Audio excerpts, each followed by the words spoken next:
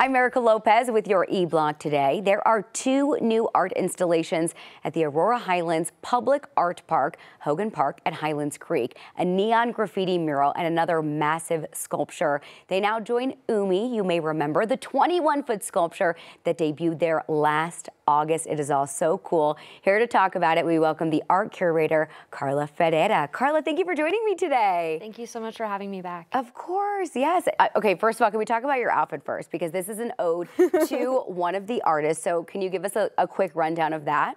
Yes, so this outfit was created by Olivia Steele. She does embroidery. It says "Beautiful Disaster" on the front, and I want everything. All I ever wanted was everything. All I ever wanted was yes. everything. So she does a collab with this brand, Sun Chasers, and it's silk. It's really comfy. Gorgeous. So she's kind of a multidisciplinary artist. She did the sign, she did the neon that we're going to talk about, and I also got a tattoo with her handwriting that is part of the mural that we just installed. That is, you're like repping the brand so hard, and I'm obsessed with it. Okay, before we talk about the new installations, I want you to share a little bit about the Art in the Park program and kind of the vision behind that. So Art in the Park is a public art program, so it's open 365, 24 hours a day for people to come and look at on their own. Right now we have a 2-mile-long art walk essentially, and we're also coming up with an interactive way for people to learn more about it on our app, on the Aurora Highlands app. And there's a map, and there's videos that we make and content we curate just to show you, as if you were in a museum, all the things about the artist that you might want to know. And since Umi has been there, we've seen so many visitors that we actually just built a makeshift parking lot until we're ready to build like our proper parking lot with our 40-acre additional park that'll be next to it. So we've been seeing a lot of visitors from all over the world and people that come over on layovers even just to come see her, families.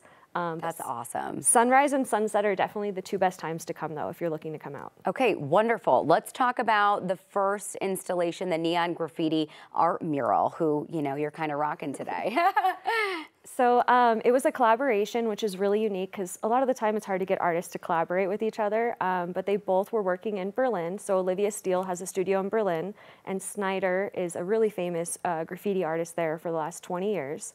So he came out with her and he did a phoenix on a 30-foot long tunnel, and then she did neon letters that say "The only way out is through," which is what I have right here. I love that. And so that is our new installation. It's just to the east of Umi. It's really beautiful. And then if you walk through that tunnel, then you'll see we have a new 30-foot tall sculpture. Wow. It's 7.5 meters tall, but then it has a base, so it does make it about 30 feet tall. Wow. And it's by Michael Benesty. He's from Belgium. It's called Broken But Together, and it's made out of chrome stainless steel. It's so cool. I mean, they're both so awesome. You guys just keep adding and adding out there. I know we're out of time, which I hate, but really quickly, can you just say why it's so important to offer these free art pieces? We really want to inspire the next generation of leaders and thinkers and creatives, so we want everybody to come out and learn and explore. Amazing. Carla, thank you again for joining me today. I so appreciate it. Thank you. Of course, and you all can see these incredible installations right now in the Aurora Highlands at Hogan Park. We have much more information on our website, 9news.com.